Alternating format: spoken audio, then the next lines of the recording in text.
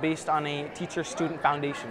The Indigenous peoples were the teachers, educators. They provided original instructions on how to live and survive in the so-called New World. They provided directions on navigating the waterways, lakes, rivers, etc., hunting, fishing, housing, and medical knowledge. The second relationship was based in a time known as the fur trade era. Canadian furs grew to popularity due to the beaver, otter, and bison belts used in the high fashion industry and military fashion industry throughout Europe. Due to the near extinction of the beaver and Eurasian otter in Europe, the value of these furs increased significantly in the New World. The third relationship, at the time during the Beaver Wars, when the French and the British were at war, 80% of the French and British military were made up of Indigenous peoples. Due to the Napoleonic Wars and many other wars happening at the time in Europe, the British and the French were not in a position to send any military reinforcements to what is known today as Canada. Therefore, they made many arrangements and agreements for the Indigenous people's large participation in many battles and wars. If you want the specific battles and wars that occurred. Now, the Indigenous peoples taught the Europeans everything that they know. They taught them how to hunt, how to survive in the lands.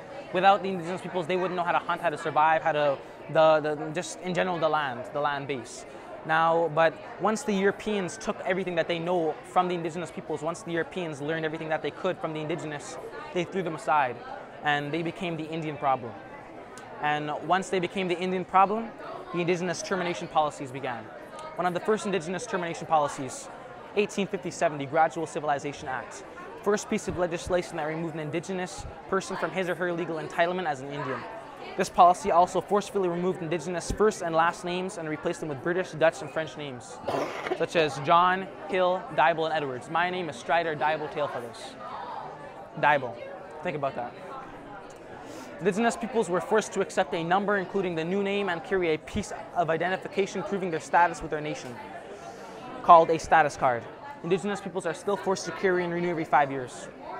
Do you remember anywhere else in history where a specific group of peoples were forced to carry an identification tag on their persons?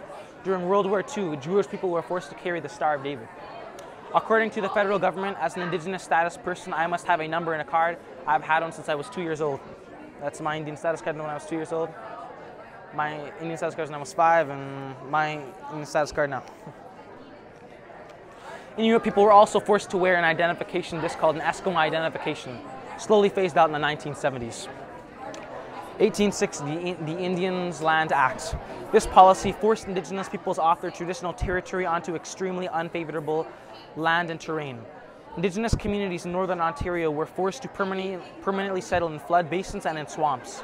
Many reserves in central Ontario were placed in barren territory, rocky terrain, places where nothing grows, places of complete isolation.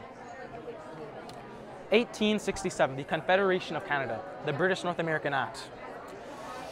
The Canadian Confederation was the process by which Nova Scotia, New Brunswick, Canada East, Canada West united into one Dominion of Canada.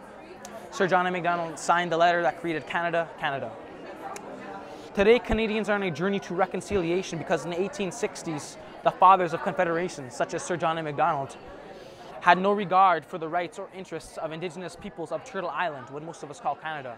Now, what I mean by today, Canadians are on a journey to reconciliation is Canadians are on a journey to restore healthy relationships between Indigenous and non-Indigenous peoples.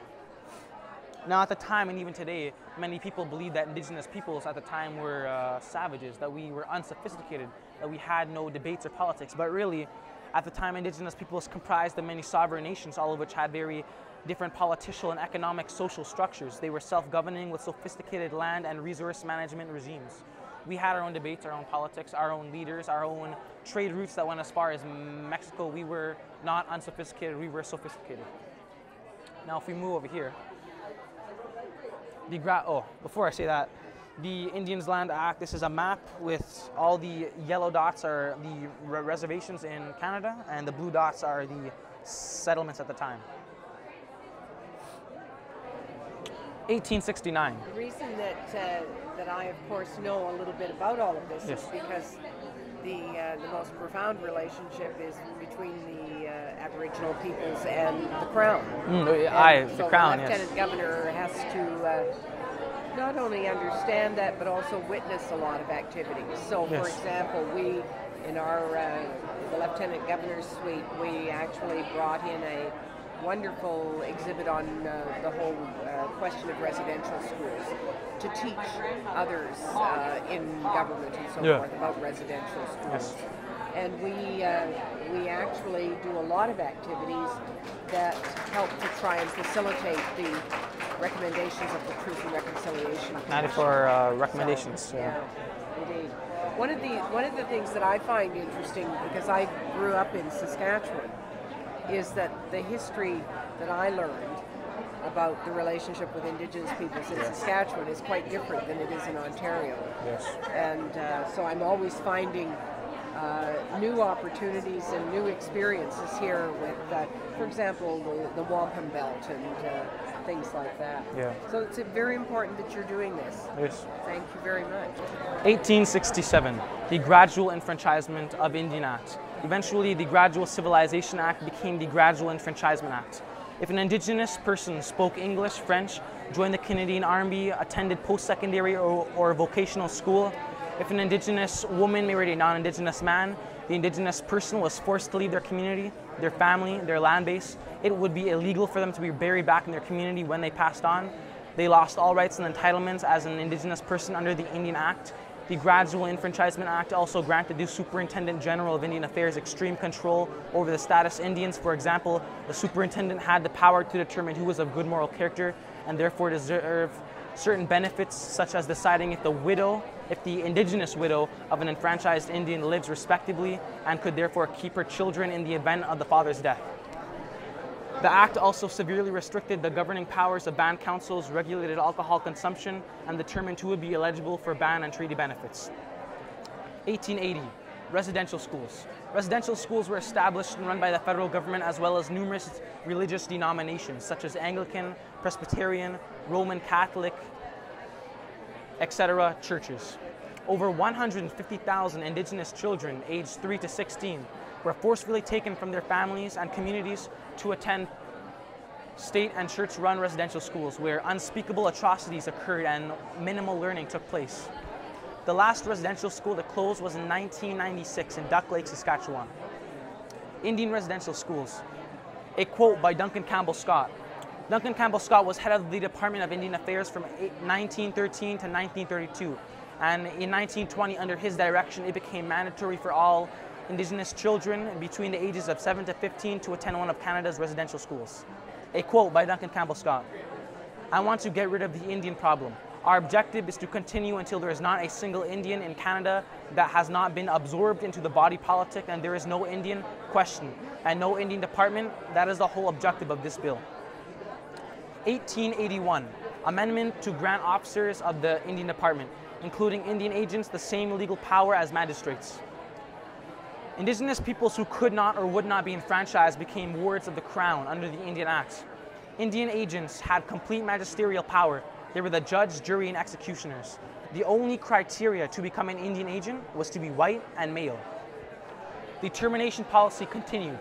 1885, pass system imposed. Sir John Alexander Macdonald created the pass system. It was illegal for Indigenous peoples to leave the reserve without permission from an Indian agent, in which he would provide a pass. The Indigenous person had to carry the pass with them at all times. If the Indigenous person wanted to leave the reserve to visit a relative, a friend, go grocery shopping, go hunting, go fishing, visit a child in residential school if they were lucky enough to have their child attend a neighboring one in a neighboring town or city. 1885, amendment to prohibiting Aboriginal religious ceremonies and dances. This amendment of the Indian Act prohibited Indigenous peoples from having practices, ceremonies, having social gatherings, spiritual practices. Those caught practicing were fined, jailed, and sacred items were confiscated. Now, by this time, in the 1885, it was illegal for Indigenous peoples to gather in groups of 3, speak their own language, practice religious ceremonies, and have social gatherings. Sir John Alexander Macdonald. Wilfrid Laurier said that the life of Sir John A. Macdonald is the history of Canada. And it's true. Macdonald shows us that Canada is built on colonism and oppression driven by capitalist expansion and armed with state violence. Obviously, he was not singularly responsible for these policies, many of which began and continued after him, but as Prime Minister for nearly 2 decades, 1867 to 73 and 1878 to 91, he presided over these policies. A quote by Sir John Alexander MacDonald.